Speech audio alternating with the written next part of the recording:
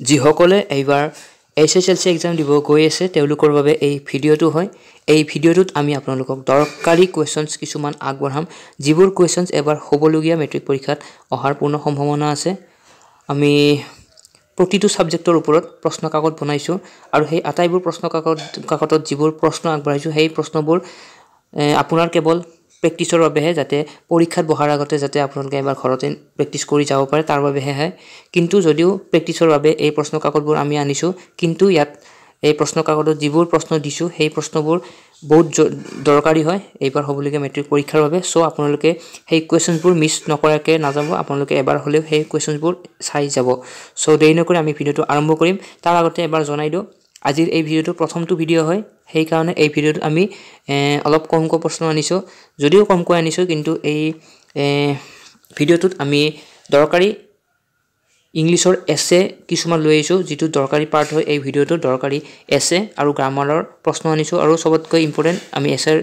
এছে তিনিখন এছে আমি এই ভিডিঅ'টো আপোনালোকক জনাম আপোনালোকে নিশ্চয় চাই যাব আৰু দৰকাৰী কিছুমান প্ৰশ্ন আমি আগবঢ়াম সো আজি ভিডিঅ'ত আমি ইংলিছৰ কোৱেশ্চনছ আপোনালোকক দিম ইংলিছৰ প্ৰশ্ন কাকতখন আগবঢ়াম আৰু আমি অতি শীঘ্ৰে আপোনালোকক আটাই যিবোৰ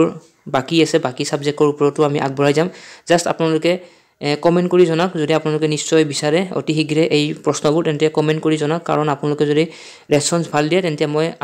অতি সোনকালে সেই প্ৰশ্নবোৰ লৈ আহাৰ বাবে চেষ্টা কৰিম সো দেৰি নকৰি আমি আজি ভিডিঅ'ত আগবাঢ়ো সো বলক ভিডিঅ'টো আমি আগবঢ়াও আপোনাৰ প্ৰেক্টিছৰ বাবে আৰু এই প্ৰশ্নখনত আমি যিবোৰ কোৱেশ্চন দিছো বহুত দৰকাৰী হয় আমি এই ভিডিঅ'টো হেক কৰি চাব স্ক্ৰিপ্ট নকৰাকৈ কাৰণ আমি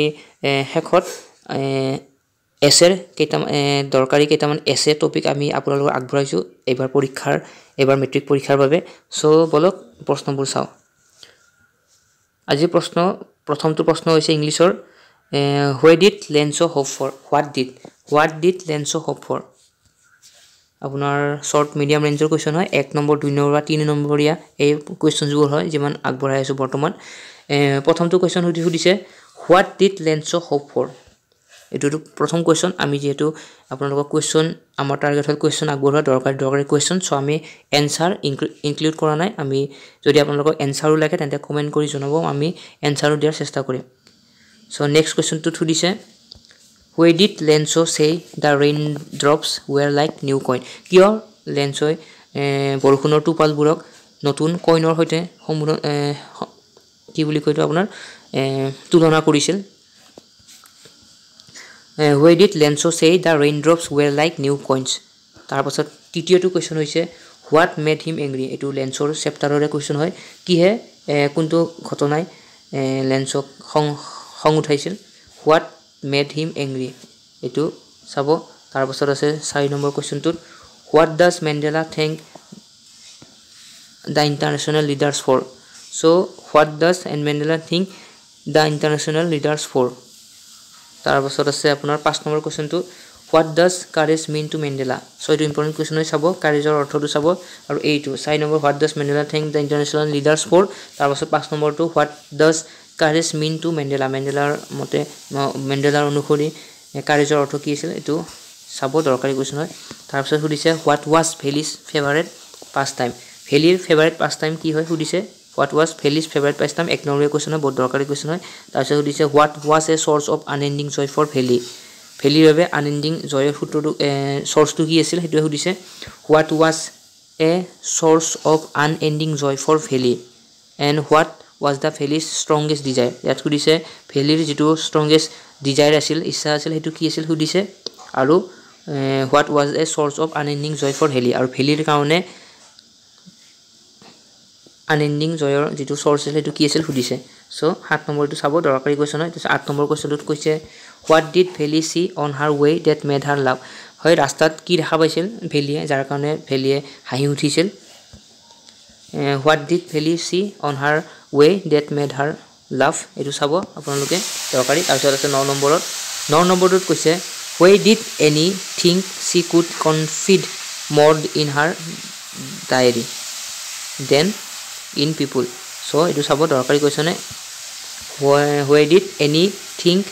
she could confide more in her diary than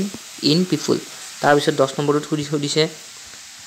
what tales U date any loved হাৰ গ্ৰেণ্ডমাদাৰ হয় what tales U date any loved হাৰ গ্ৰেণ্ডমাদাৰ চ' এইটো চাব তাৰপিছত এতিয়া আমি এই ভিডিঅ'টো দৰকাৰী পাৰ্টটো লৈ যাম য'ত আমি এছে টপিক কেইটামান ক'ম আৰু সেই টপিকটো আপোনালোকে নিশ্চয় চাই যাব এছে চ' ইয়াত আপোনালোকে দেখা পাইছে তিনিটা আমি টপিক দিছোঁ এছেৰ বাবে আৰু এই টপিকবোৰৰ ওপৰত আপুনি চাই যাব তাৰে এটা টপিক খুবেই ইম্পৰ্টেণ্ট আপোনালোকে মই কৈ দিওঁ দেৰি নকৰি প্ৰথমটো হৈছে ইম্পৰ্টেঞ্চ নাইবা impact of science and technology in daily life চ' এইটো চবতকৈ ইম্পৰ্টেণ্ট হয় আপোনালোকে এই তিনিটাৰ ভিতৰত এইটো চবতকৈ দৰকাৰী হয় ইম্পৰ্টেঞ্চ প্ৰয়োজনীয়তা নাইবা প্ৰভাৱ ছায়েন্স নাইবা টেকন'লজিৰ আমাৰ ডেইলি লাইফত যিটো প্ৰভাৱ নাইবা ইম্পৰ্টেঞ্চ আছে ছায়েন্স বা টেকন'লজিৰ সেই বিষয়ে আপোনালোকে মিলাই পেলাই চাই ল'ব ইম্পৰ্টেঞ্চ আৰু ইম্পেক্ট প্ৰভাৱ আৰু প্ৰয়োজনীয়তা দুটাই মিলাই পেলাই আপোনালোকে চাই যাব ছায়েন্সৰ টেকন'লজিৰ ওপৰত এইটো বহুত দৰকাৰী হয় আপোনালোকে যিয়ে এছে নাচাওক কিয় যি টপিকৰ ওপৰতে এছে নাচাই কিয় কিন্তু ছায়েন্স এণ্ড টেকন'লজিৰ ওপৰত নিশ্চয় চাই যাব এবাৰ হ'লেও চাই যাব এইটো মিছ নকৰিব এইটো খুব দৰকাৰী হয় ছায়েন্স টেকন'লজিৰ ওপৰত তাৰপিছত দ্বিতীয়টো টপিক হৈছে নেচাৰেল ডিজাষ্টাৰ প্ৰাকৃতিক দুৰ্যোগ চ' তাৰপিছত আছে নেক্সটটোত social media or uses of mobile হয় মোবাইলৰ ব্যৱহাৰ আৰু ছ'চিয়েল মিডিয়াৰ ব্যৱহাৰ এইটোৰ ওপৰত চাই যাব social media or uses of mobile এই তিনিটাৰ ভিতৰত চবতকৈ দৰকাৰী যিটো এছে টপিক হৈছে এইটো হৈছে আপোনাৰ ইম্পৰ্টেঞ্চ নাইবা impact of science and technology in hour daily life এইটো চবতকৈ দৰকাৰী হয় আপোনালোকে চাব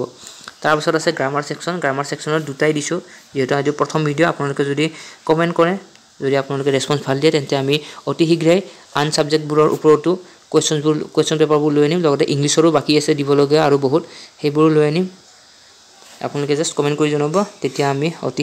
বহুত সোনকালে অনাৰ চেষ্টা কৰিম গ্ৰামাৰ ছেকশ্যনৰ প্ৰথমটো কুৱেশ্যনত কৈছে C read A book when I cold her C read A book when I cold her so' read ব্ৰেকেটত আছে চ' ইয়াৰ শুদ্ধ ৰূপত লিখিব দিছে আপোনালোকে ভালকৈ লিখক ইয়াত শুদ্ধ ৰূপটো কেনেকৈ লিখিব লাগিব আপোনালোকে লিখক কমেণ্ট কৰি জনাওক যদি নাজানে তেন্তে মই কমেণ্টত আপোনালোকক ৰিপ্লাইত এনচাৰটো দি দিম তাৰপিছত 2 নম্বৰত সুধিছে ইট ৰেইন চিন্স মৰ্ণিং ৰেইনটো ব্ৰেকেটত আছে ইট ৰেইন চিন্স মৰ্ণিং চ' ৰাতিপুৱাৰ পৰা বৰষুণ হৈ আছে বুলি বুজাব খুজিছে চ' আপোনালোকে এনচাৰটো কমেণ্টত দিয়াৰ চেষ্টা কৰক যদি আপোনালোকে নোৱাৰে তেন্তে মই আপোনালোকক কমেণ্টৰ তলতে ৰিপ্লাই দি দিম জাষ্ট আপোনালোকে এবাৰ কমেণ্ট কৰক চ' এইখিনি আছিল আপোনালোকে দেখা পাইছে এখন কুৱেশ্যন পেপাৰ যেহেতু আমাৰ আজিৰ ভিডিঅ'টো প্ৰথম ভিডিঅ' আছিল চ' ইয়াতে আমি বেছি প্ৰশ্ন ইনক্লুড কৰা নাই কিন্তু আমি অতি শীঘ্ৰে আনবোৰ প্ৰশ্ন কাকতো লৈ আহিম চ' জাষ্ট আপোনালোকে কমেণ্ট কৰক আৰু চেনেলটো ছাবস্ক্ৰাইব কৰক আৰু কমেণ্ট কৰি জনাওক আপোনালোকে কি ছাবজেক্টৰ ওপৰত প্ৰথমতে আপোনাক বেছিকৈ প্ৰশ্ন লাগে চ' ধন্যবাদ ভিডিঅ' চোৱাৰ বাবে